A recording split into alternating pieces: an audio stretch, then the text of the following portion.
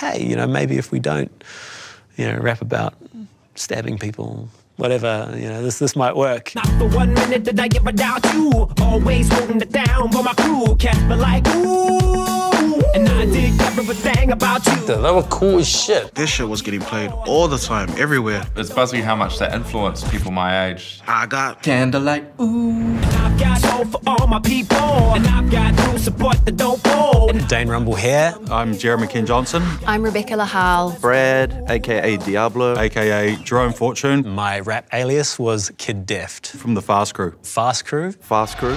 I was the producer and part-time rapper.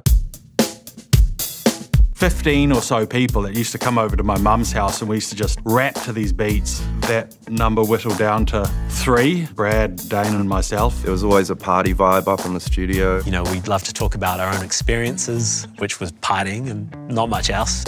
And we had Rebecca. I met Jeremy first. He and the guys had recorded some stuff and he was like, just come and record over what we've done. You know, when we wrote that song, I think I was 18 years old. I sort of remember Jeremy playing the jing-jing guitar bit. It was just 2 chords on a guitar, G major, A major. And I just remember hearing it going ding, ding, ding, ding. Dane comes in, records the hook. And I dig everything about you. I was just completely in love with it at the time. I was like, this is the coolest thing like we've ever written. Not for 1 minute did I give a doubt you. Always holding it down for my crew. Cats be like, ooh, and I dig everything about you. I remember things just really started to escalate. I want everybody out there to go and ring the radio station right now and say, you play that song. It felt like an explosion went off. The shows got pretty serious. Overnight, our show capacities doubled. As early on, they were packing out venues. They had their own set of fans. Just one day walking into the supermarket, cruising the feminine hygiene aisle, grabbing something off the shelf, and suddenly I was surrounded by these girls all wanting my autograph. And it was like, this is meant to be a really private moment. I think when this song started charting, that was a real moment for me thinking, am I going to be a famous person? That was honestly the first thing I thought about. This next song here you might recognize goes like this. You know it! Come on! And I jump, jump, jump, jump, jump, jump, jump, It's something that you always wish for being a musician, you always want to happen. Everyone was kind of like, who are these guys? If you thought Fast Crew was an overnight success, think again. While they may seem to have paired overnight, it's been a long road for the boys and the one girl who have been plugging away for years. They created their own scene. They didn't need the hip-hop scene. I think people didn't know what to make of us. Is it hip-hop? Is it pop? The early stages, I really wanted to be a part of the New Zealand hip-hop community. I really wanted to have these connections with these guys. But once we started doing our thing, that became pretty evident that we were not really going to be accepted as part of that group. The sound was like a quirky kind of like other kind of hip-hop. A lot of people think that the Fast Crew's about I Got, but I mean this album's got a lot more depth to that. So they, you know, they're from suburbia. For the suburban kids. Gave suburban kids some sort of identity, you know? It was nice to know that hip-hop was stretching that far. All in house ain't got any ideas, and I don't stop, all for the love of hip-hop. It's a fast crew, come on whether you're ready or not. Girls, grab a guy, do you dance, show me what you got. I'm sure we got hated on by like all the hip-hop heads initially. I think people just didn't like the fact they were goofy. I thought it was really necessary to be someone and have a bit of fun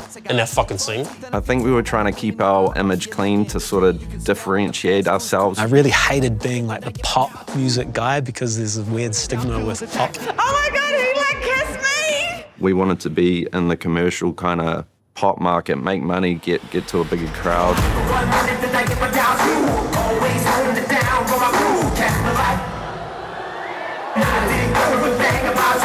This is the fucking energy we need. Like, they were fun, they were cool.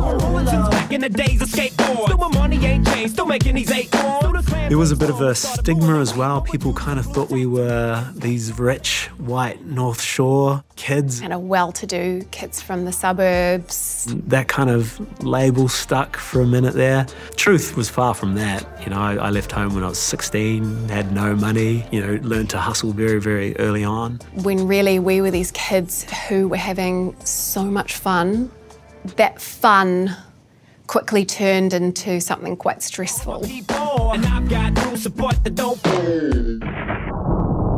Fast Crew's follow-up single It's the Incredible has used an Eagles sample from Victim of Love without permission, and now the young Aucklanders are being threatened with legal action. No one from the band, their management or their record company were available to appear on camera, but told us it was an innocent mistake. Yeah, where the Eagles sued us.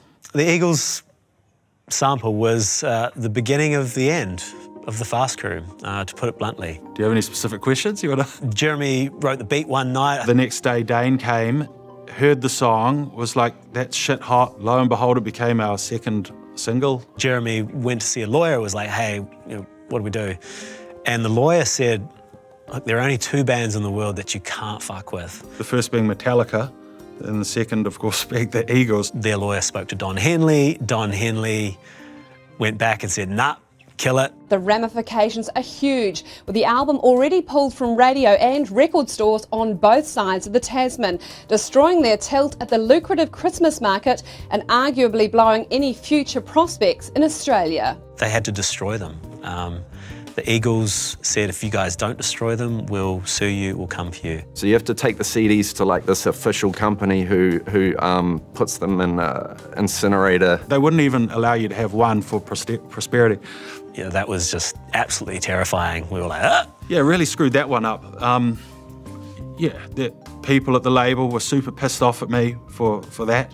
And rightly so. And although at that time a lot of New Zealand artists were illegally sampling songs, it just so happened that we were the ones who got caught, and we sampled one of the biggest bands in the world, like idiots.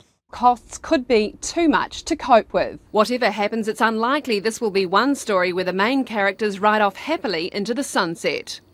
Pretty much went downhill from that point. What are you doing?